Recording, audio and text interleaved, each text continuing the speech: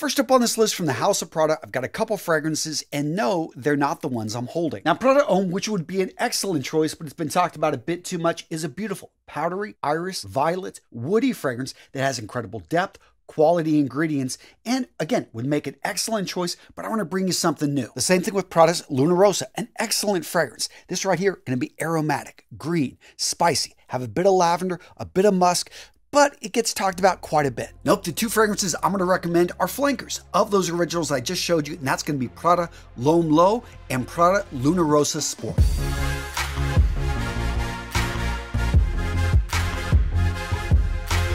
Now, Prada L'Homme Low oftentimes gets overshadowed by the original L'Homme. For good reason, that one's got quality ingredients. It's a classic fragrance, but this one right here, if you want something that's more for spring, something that's just lighter, fresher, cleaner, not as sweet, this is the one you want to grab. Powdery, warm, woody, with iris, with violet, with a bit of citrus. This fragrance is just incredibly refreshing, and if you feel, again, the original L'Homme is just too sweet, this is what you want to grab. Top notes are going to be neroli and ginger. Middle notes, iris and amber. At the base, we're going to have sandalwood, cedarwood, and powdery notes. Sillage and longevity are great, and again, there are people out there claiming it's better than the original. Now, the fragrance I'm wearing today, and the one I think gets looked over in the Luna Rossa line, is going to be Luna Rossa Sport. This one right here, it's the vanilla note that really sets it apart, and it's not what you expect in a sport fragrance. Now, the top notes are going to be juniper berries and ginger. At the heart of this fragrance, we've got lavender. And the base notes here are going to be vanilla and tonka bean. Now, when you think of a flanker, especially a sport fragrance, you think it's going to be lighter than the original. That's not the case. This one's actually deeper and richer, and I think actually has better longevity, and I enjoy it more than the original. Now, gents, if you've ever worn a fragrance that nobody notices, I mean, seriously, you put on 10 sprays and no one seemed to pick it up, do me a favor, smash that like button. Or if you've worn a fragrance and you put on way too much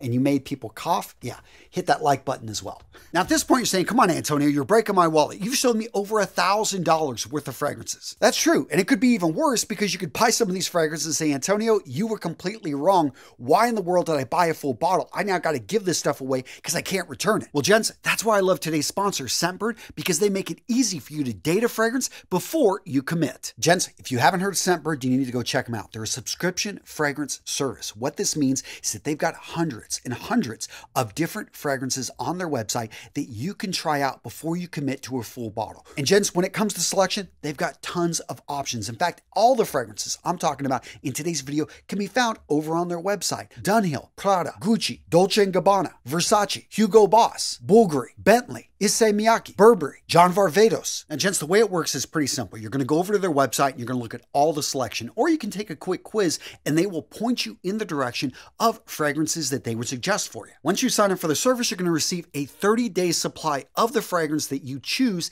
in just a really convenient travel sprayer. Now, these vials are a really solid size. We're talking enough for over 120 sprays. That is a solid month's supply so that you can try the fragrance. You can really see how it reacts on your skin before you go out there and decide to commit to a full bottle. And if that's not enough for you, you can actually upgrade to get 2 to 3 bottles every single month if you want to try more options. And the fragrances they've got on their website, a single bottle can cost $150 to $500. So for $16 a month, the Scentbird subscription service is a deal. That being said, I want to make sure you get the best deal on the web. So guys, when you use that link in the description of today's video, you're going to save 55% off your first month. That means for $7, you can try their services. And let's talk about the discovery aspect. As a guy that has a lot of fragrances, what I love is being able to try new niche fragrances that I never would have gotten my nose on. Just this month, I received Atlas by Tumi. I also received Hermetica's Vertical Oud. And just in time for the warm weather, I received Maritime for Him by Tommy Bahama. So gents, if you want to reduce the risk of buying a whole bottle of a fragrance that you end up not liking, guys,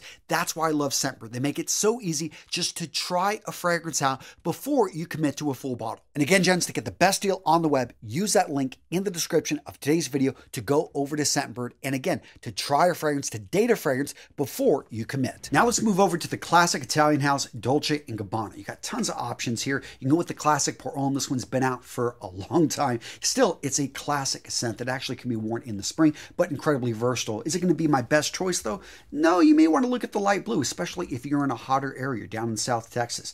Although light blue can be underwhelming in terms of its performance. So in that case, I would have you look at Oh, Intense light blue. Still, again, it's under Dolce Gabbana, the house there, and this one right here is amazing. Though for me, up here in Wisconsin, where we get a little bit colder springs, for me, I lean towards Intenso. This one is underrated, not really talked about. It is, in my opinion, just one of the best from Dolce & Gabbana. Now, the top notes for Intenso are going to be lavender, water, basil, marigold, and geranium. The middle notes, tobacco, hay, clary sage, maple accord, and bran. The base notes, sandalwood, cypress, musk, amber, and labdanum. Now let's be honest, with notes like hay, come on, you're thinking, do I want to smell like a barn?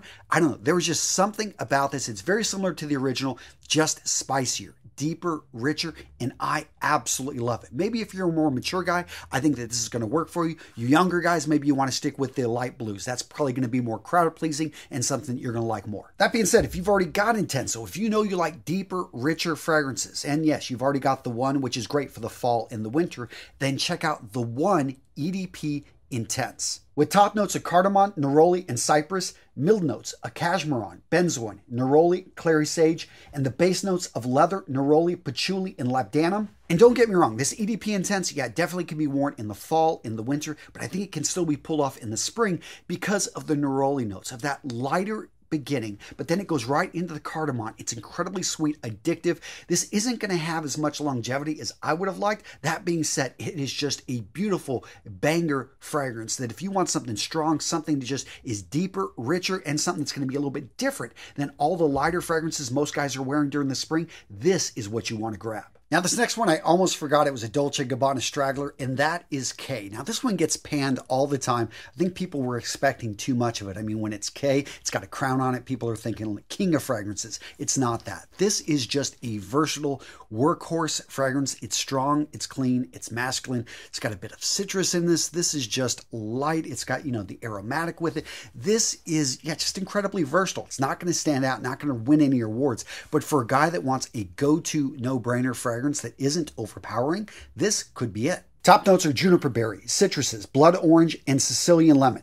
Middle notes, pimento, lavender, clary sage, and geranium. Base notes, vetiver, cedar, and patchouli. And the perfumer, Natalie Lorson, she is top notch. So the ingredients, everything in this is solid. Again, it gets panned a bit, so that's good for you because if you find it and you like it, less people are going to be wearing it. A solid, versatile spring pick. Next up on this list, gents, let's talk about spring fragrances from the house of Dunhill. Two options here. You can go with the classic Icon, which is a neroli citrus bomb, and great, especially if you have warmer springs. But for most of you guys, what I'm going to recommend is Icon Racing. Now, what I like about Icon Racing is that this is a more complex fragrance than the original Icon. So it's going to start off with that strong citrus the first couple hours, and then it's going to get into the musk. It's going to get into the woody. It's just got a really silky dry down. And that's what I like about this fragrance. It's a little bit more complex than the original Icon. And for a cooler spring, for a spring that, yes, the temperature changes like here in Wisconsin, I think that this one is absolutely perfect. Top notes for Icon Racing are going to be grapefruit, cardamom, bergamot.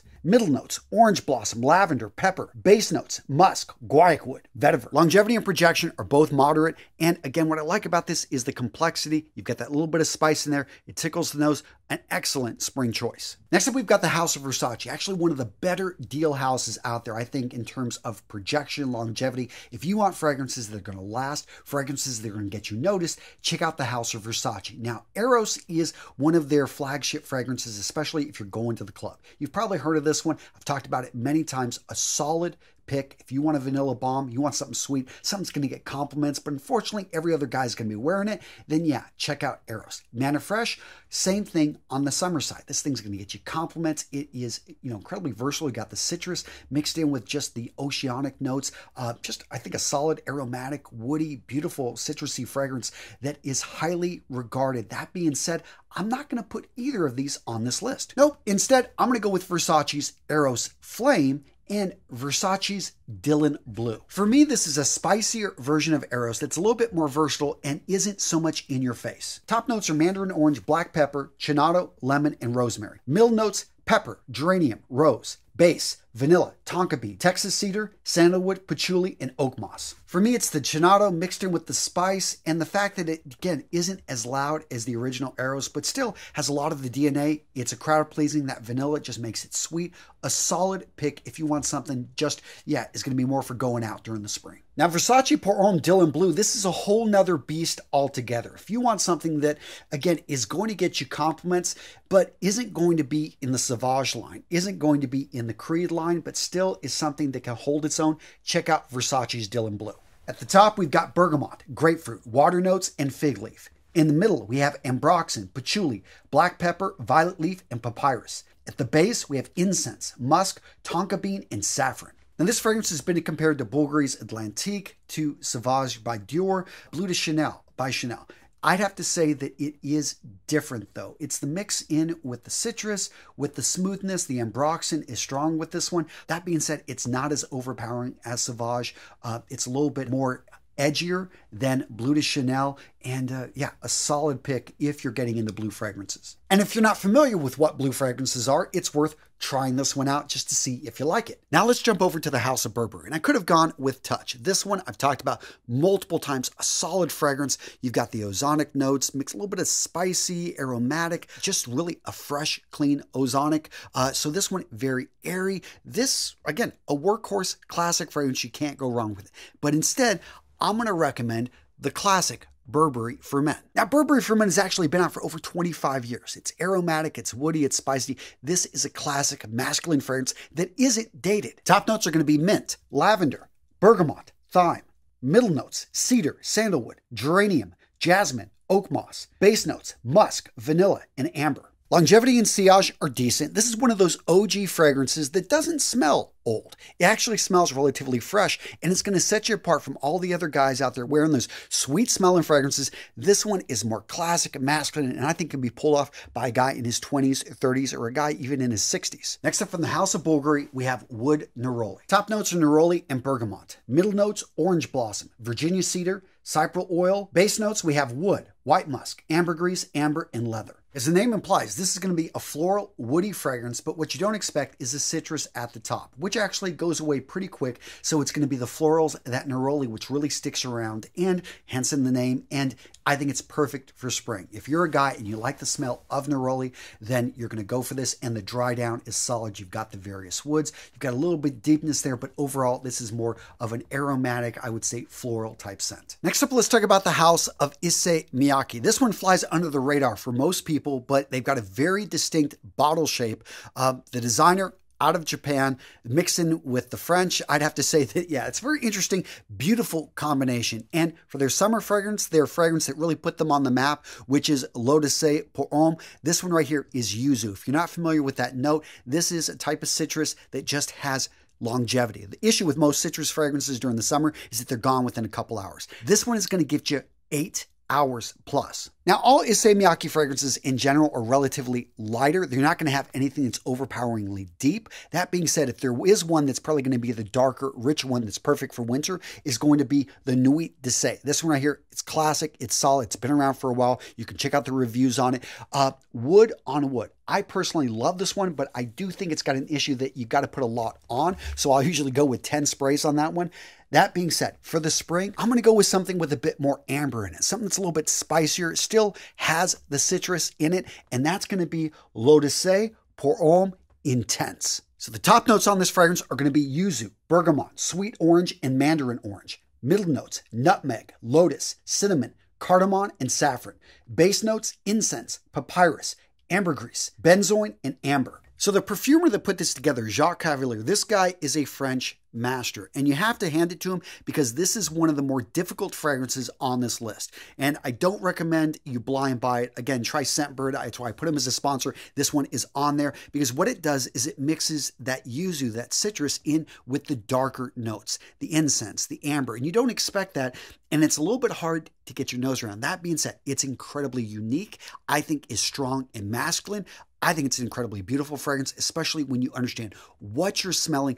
But yeah, just something that you don't normally, smell that combination of the citrus bright, then immediately going into that dark, rich. It's got good longevity, I think, and projection, though, so-so. That being said, I wear this more for myself, and if you're out there sweating, it does project. Now, if that's not your cup of tea, you want something that's stronger, that's richer, that's heavier, that's boozy, you want to check out Bentley's Intense for Men. Now, Bentley Black Intense for Men, this is a solid fragrance as well, but it's going to be powdery, it's going to be smoother, it's going to have, what is it, the violet in this. So again, a solid fragrance if you like powdery fragrances.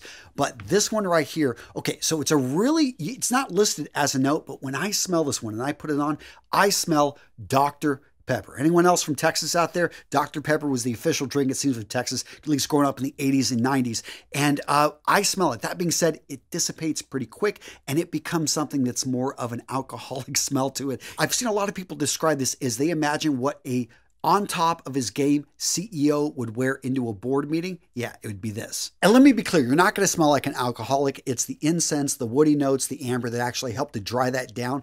That being said, this is going to have staying power. It is a strong fragrance. This thing's going to get 8+ hours and projection is pretty darn good. You're talking 2 feet probably for the first few hours. After that, it's going to be projecting a foot for like a day. Top notes here are black pepper, bay leaf, bergamot. Middle notes, rum. Woody notes, cinnamon, clary sage, African geranium. Base notes, incense, leather, benzoin, patchouli, and cedar. And again, this is a fragrance a lot of people say they either love it or hate it, but everyone seems to describe this as what a millionaire would wear. So hey, you know, if you're heading towards that route, then why not pick this one up? Now, this next fragrance, Moschino's Toy Boy, I think is a great spring pick, but some of you guys have said to me before, Antonio, this one is too much. And we're talking, this one has floral notes, rose notes. It's got a musky fragrance, a little bit of spice in there, but this one right here is a strong, can be overpowering fragrance, but I think it's still a great spring choice for a guy that wants to announce himself. If you're into floral notes, if you've always wanted to try, hey, can a man pull off rose? I think you can with this fragrance right here. I find it absolutely beautiful. But if you disagree or you agree, you think, can men wear rose? Let me know in the comments down below. I want to hear from you. So, what video to watch next? We're talking about choking people out. Guys, this is how you properly wear a fragrance. So many guys make mistakes when they're wearing fragrances. They put on too much or not enough, or they spray it in the wrong places. Guys, I've got you covered with this video right here where I explain exactly how to do it. Seriously, it's a good one. Go check it out.